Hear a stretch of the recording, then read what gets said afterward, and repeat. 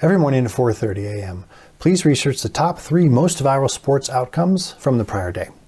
Put these into 3 separate tweets that I can post directly onto X. It's the middle of January, and as usual, OpenAI very quietly dropped a cool new feature in ChatGPT and then promptly sent out a tweet that it's already broken.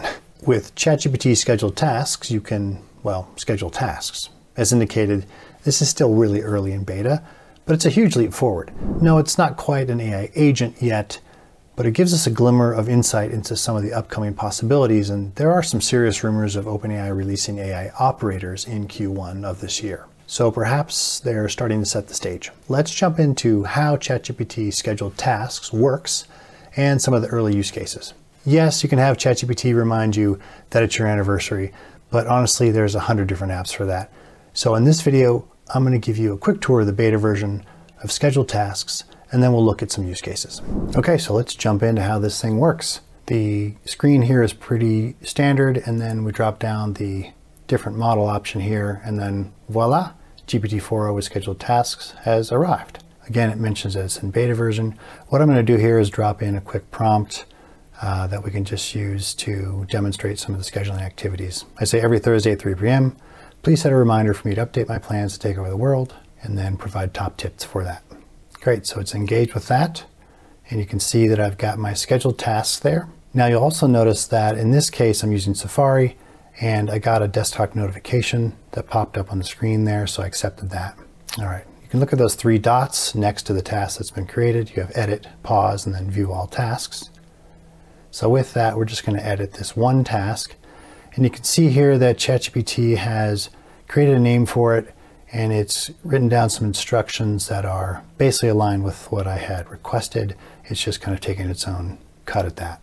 And then down here in the schedule section, you can see that you can make changes to the intervals, the days, and the times. It's a pretty cool setup just for a single task here. One of the early struggles that I had with scheduled tasks was that I'd create a task, and then I'd go about my day and I'd continue using ChatGPT for other things. And that scheduled task would kind of get buried amongst all the other dialogues that I had with ChatGPT. So the nice thing that they did was create this dashboard. So if you go up to your icon in the top right, you select on that and then select on tasks, you have a dashboard of all the tasks that are currently in queue. There you can edit them and you can make changes, etc. It's just nice that you can actually find them in one place. Also note that in the beta version, you're only allowed to have 10 tasks scheduled at one time, so just a heads up there. And again, you've got a couple of options to adjust them. You can pause or delete with 3 buttons, or you can edit here, and that takes you back to the same screen where we just were when I was looking at the individual task. And I'm just going to delete this guy because I don't want everyone to know that I'm trying to take over the world. Cool, so that's a quick overview. Okay, so next thing is I opened up the same thing here on a Google Chrome browser, just so you can see the difference of the notification error or message that you might get. I dropped in another similar post to the one that I started with at the top of the video here, and I'm gonna push play on this one. This is not a recurring schedule, this is just a nightly, this is just for tonight, and then you can see that I get the result there. Again, at the bottom, I get those desktop notification messages there. And then this is a little bit different because it's on the Chrome browser. You can't see the URL, but up there's a little marker that says allow for this site, which I agree to, and then can close that because I've agreed to enable the notifications for this browser as well. All right, so 2 examples on browsers and what you're going to see right when you start it. So once you've created a task for yourself, you're going to get an email notification. I'll show you how to adjust the notifications in ChatGPT in just a moment. But this is a look at my Outlook email. I click on the view message here, and then I can flip over the screen, and you're going to see the outcome of the task that I just created. And it's done a really nice job. It listed out 3 of the top key events, sporting events for the night. Gave me the summary in a nice tweet format that I can just literally copy and paste and drop straight into Twitter. And then of course on the bottom here, I've got all of the sources of the data, so I can verify in fact that nothing has been hallucinated and we're good to go. As a quick aside, I always have new tricks that I'm testing across my businesses, and I can easily drop those tips into an email to share with folks. So you guessed it, I'm sending out an email for people who are interested in my latest prompts, workflow automations, or business tools that I've been using successfully. It'll also be covering broader marketing and business operational tips for things like cold outreach, SEO, social media, email management, meeting notes, paid ad campaigns, and a whole bunch more. Candidly, there's a lot of hidden gems out there, and I'm happy to share the ones I've been collecting over the years. So if you're interested, sign up via the link in the description, and I'll see you there. Okay, so now we've had a quick tour of some of the core functionality. Let's jump into a few of the use cases that I really like. For me, I'm big into marketing. I like to come up with LinkedIn posts, and this is just a nice way to create them at regular intervals. So I say at 12:10 each day, research the prior day's most popular news stories about self-driving cars and provide me a viral link post based on the article you find.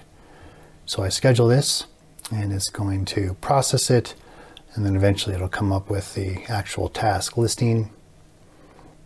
And now that this is generated, you can see here that I can use the 3 dots to pause it so that it doesn't run for however long I want it to. Or I can, of course, resume it, which I'm going to do that next here. Hit resume, and off it goes. Now you notice here, this is just doing a daily post request, and so it's scheduled on a daily interval, but I can change the time if I want to, or if I want to change it to weekly or monthly or annually, or better yet, if I want to create a custom schedule, I can do that here as well. This is how it's currently scheduled on a daily basis, but you notice on the bottom it says open chat to update this custom schedule. Just ask ChatGPT. So I can go in and in a prompt tell ChatGPT I want it to be on Tuesdays, Thursdays, and Saturdays, or something like that, versus being confined to a typical interval schedule. So that's pretty slick as well. Okay, so now that it's scheduled, I've let it run just so we can see the output here, and it gives me the top most viral story that it's found on self-driving cars, and it gives it to me in a LinkedIn post format. And then of course on the bottom here you can see that I've got the citations that I can verify for correctness. Pretty slick. And then at the very bottom I drop down, I click on that copy button, and it's just going to copy the post itself. It's not going to copy all of the additional links and citations, just the post, which is exactly what I want. So I'm pretty well squared away here, and I just push post and I'm done. Very cool. Another prompt that I thought I might share is providing a scheduled task to give me stock market updates. So I say at 11:30 tonight, please write a detailed synopsis of the movements of NVIDIA's corporate stock price on the NASDAQ today. So I just do it for this one day, but you could, as you can imagine, you can do this in intervals and do it every day. You can do it for a whole bunch of different stock prices, etc. And so it can be fairly robust and pretty powerful if you want to add this to your routine. Okay, so now let's see the output of that request I made and scheduled. And it looks like it did a really nice job here. So obviously it gives us charts, and then it talks through the various details of what happened in the course of the day based on data that it's seen in the last couple of hours and maybe even a day or two. And so I have those citations to verify, and I can link through to check them. And it just gives me a really robust analysis of everything that I wanted to hear about the stock price change for the day. Okay, and so the last example that I like is one where you create a routine where, let's say you have to write a report for your boss every Friday about what you did for the course of the week. So we're going to open up a scheduled task here, and then we'll put in the prompt to request a report based on tasks that have been completed over the course of the week. So we'll drop that in here. Every Friday morning at 10 a.m., please review my completed tasks for the prior week and develop an email summarizing my accomplishments for my boss. Great. So I push play on that, and now I've got it scheduled. Just another cool opportunity.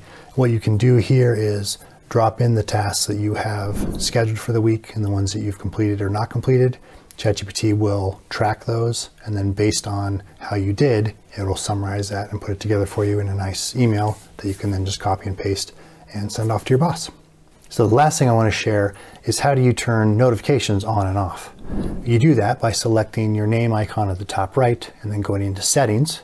And then once you're there, if you look on the left side, you can find notifications. And under notifications, there's just one item, and it's tasks. And there you have the option to add push notifications within your browser, as well as email notifications, which I showed you earlier. So that's how you adjust the settings there. All right, cool. So with that, I'd love to hear what your top use cases are, and looking forward to seeing new versions of this come out from OpenAI in the coming weeks and months. Take care.